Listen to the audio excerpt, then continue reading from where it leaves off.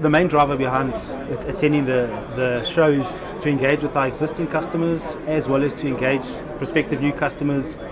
I think our brand is growing all the time and people are recognizing us more and more. So attending these kind of shows is really just to remind customers that we're here, what we offer and what we can do. Also, we're using the opportunity to launch 3 products. When I say launch, two are refreshes essentially. One is for passenger cars, which is our TITAN FT1 Flex. The product has had some upgrades, so we really want to punt it here at the show. Then we've also got our TITAN CARGO MAXX, which is more towards heavy duty focused segment. So on our stand, we've actually got half our stand geared towards passenger car and half is geared towards truck. So we want to cater for both markets. And the third product that we're launching here is our Adblue.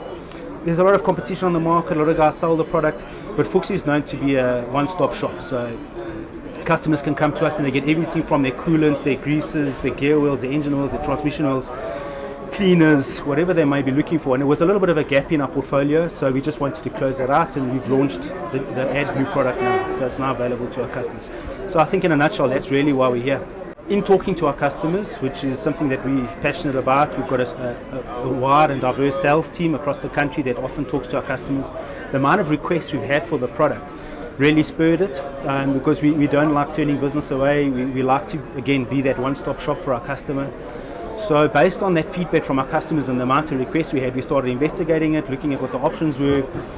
Also, we don't compromise on quality, so it was important for us to find the right product that we could offer into the market, get the right approvals and specifications, because people might think Adblue is Adblue, and it's not. There's definite quality requirements behind Adblue that we've investigated thoroughly, and then finding the right price points, etc. So it's taken a bit of investigation. It's not something that we've done in a rush. It's taken us about a year to get to where we are, but now the product's launched.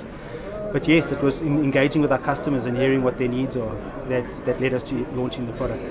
The interest is huge. The amount of Adblue being moved in the market is significant. So there's a lot of transporters that require it and others, and so the interest is high. It is a very price-sensitive product, so we really have to punt the quality behind our product and the fact that it's convenient to have the one-stop supplier.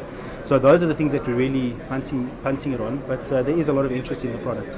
It's a quality product. There are others out there that have got similar product that's is of good quality, but again, I think the service, the backing that you get from our team, and I believe our price point would be at the right place as well.